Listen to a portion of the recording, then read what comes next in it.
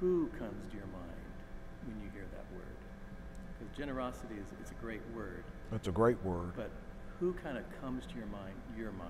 I mean, Mike, there's so many people that have been generous in my life. I talk about what my father did. You know about my mother dying 2 days before my junior year at high school, and so the generosity and that my dad raising me as a 16-year-old kid, and my sister 6 years younger, and every day went to work. It was at every one of our events, helped us out with their homework, cooked and cleaned and did everything, and at one time complained. That's generosity. I mean, Coach Smith, I wasn't a high school McDonald's All-American. He gave me an opportunity, gave me a chance to come here and to compete. That's generosity. But the word generosity and the picture that comes to my mind is my wife.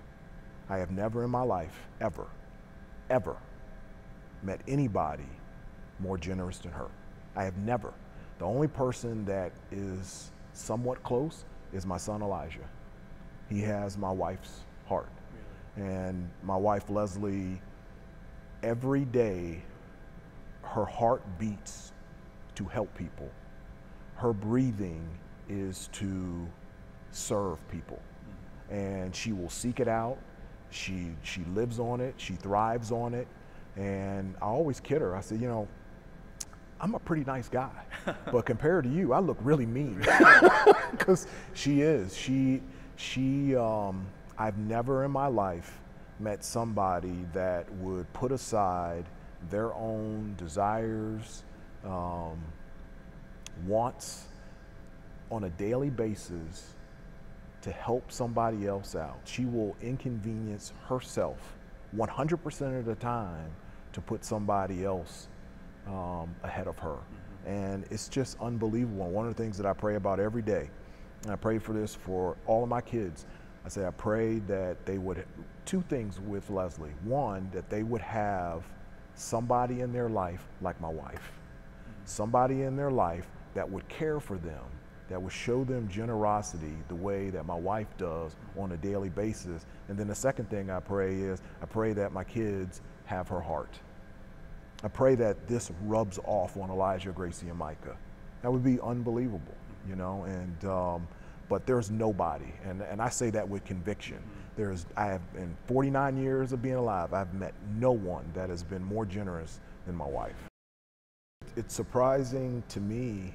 I don't know if it's necessarily surprising. I think it would be surprising to other people. It's how generous our players are. Really? Could you explain a little bit more of that? Well, I think, from the outside, they look at the guys that are out there on the floor, and they look at them and they think, oh, they're just basketball players. Mm-hmm. They're always on TV. Yeah. They're always noticed, recognized. They're in some sense celebrities, and some of them really are celebrities. They really are.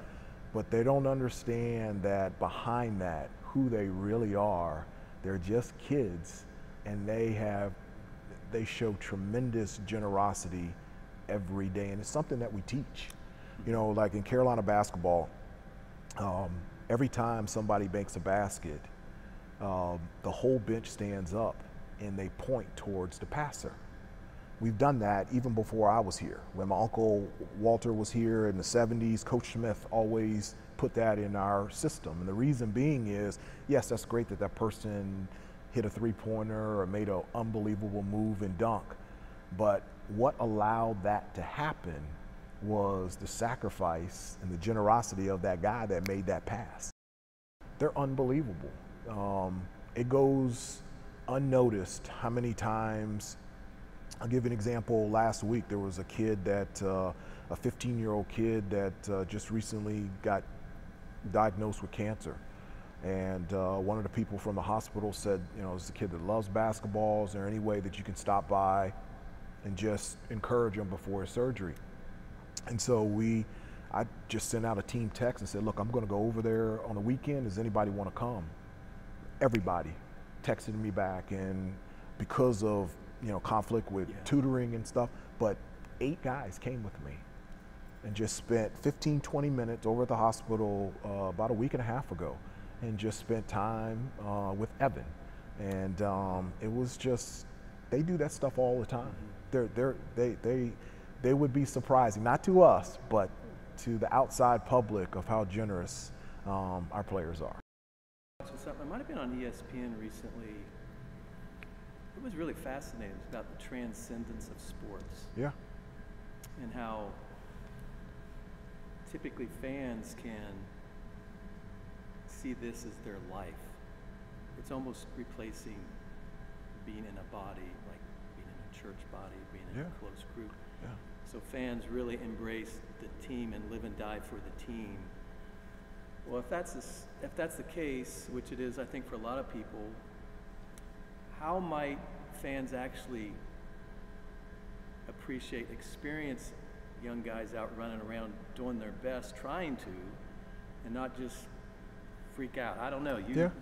Well, I mean, I've never been around or coached a player that has wanted to miss a shot, has wanted to turn the ball over, has wanted to lose, has wanted to miss a layup or a dunk, or has wanted not to run the play that was designed in the timeout. They just haven't. And they're kids. And we all make mistakes. And one of the things that Coach Smith used to always tell us is a mistake is good if you can do 4 things: recognize it, admit it, learn from it, and grow from it. Mm-hmm. He used to tell us that all the time. Mm-hmm. And so, but you know what also brings, I think, a connection between the fans and the players is taking time to actually get to know the kids. Now, I know they don't have an opportunity to go out and have lunch with them or dinner and, you know, hang out with them and get to know them that way, but there's other ways to find out about kids and their story. You know, there was a kid, like you could say about Garrison Brooks. You know, does anybody know that Garrison Brooks grew up in Auburn, Alabama, and his dad is an assistant coach at Mississippi State, and that there was a pull between coming here to Mississippi State with his dad? And he has a great relationship. His parents are divorced. It was a tough situation coming here because he wanted to come here, but he's also, obviously, he loves his dad. Mm-hmm. You know, just knowing little stories like that. Mm-hmm. Cole Anthony, I played with his dad 3 years with the New York Knicks, mm-hmm. and just the relationship that we have built over the years really was a huge factor in Cole coming here. Bryce Johnson, a long time ago, who graduated in 16, and he lost his mom to cancer. And the connection that we had while he was here was just really beautiful. He's a great kid and just really struggled with the death and missing of his mom. And now he's in a place, and he's playing overseas in Spain. Now he's at a place where he's at peace of where he is and what he's doing. And so if the fans could look past the number and look inside that person and get to know them however way they can, I think it would be a huge part in the way that they cheer for them, mm-hmm. the way that they root for them, mm-hmm. and specifically the way that they pray for them. Mm-hmm. And how many fans pray for our kids? Wow. How many fans pray for Leaky Black, Sterling Manley, Andrew Platek? Won't you, substitute the "why did you miss that" or the cheering, and pray for them. Pray for their salvation. Pray for them to use their talents in a way that honors and glorifies Christ. How would that look if we prayed for them? That would be pretty awesome. That'd be nice, wouldn't it? That'd be nice. It'd be nice.